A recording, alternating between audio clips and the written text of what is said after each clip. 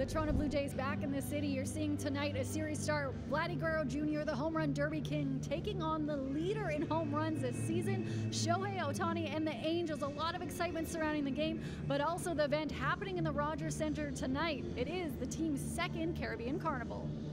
And it's really a nice tie into the big weekend that North America celebrates, Canada, Toronto celebrates with Toronto Caribbean Carnival. And first 15,000 will get this awesome terry cloth bucket hat.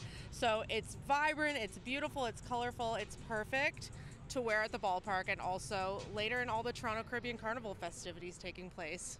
If you're coming to the game tonight, not only will you have the chance to get the colorful cap, but it will also be a party all around the ballpark. So the minute you walk in, you're going to be transformed into a tropical paradise.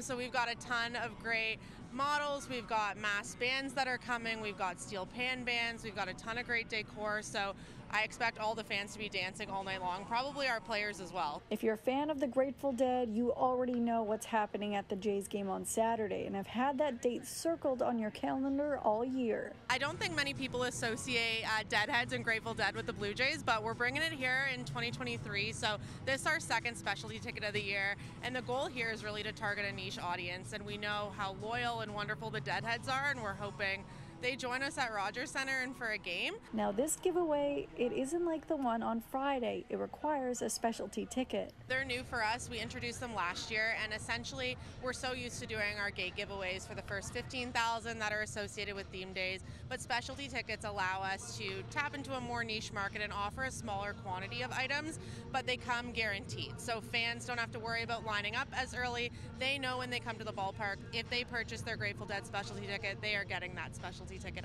If you are coming to the game tonight and you haven't left yet, I suggest you get a move on it because there will be a special presentation on the field before the game. For City News, I'm Lindsay Dunn.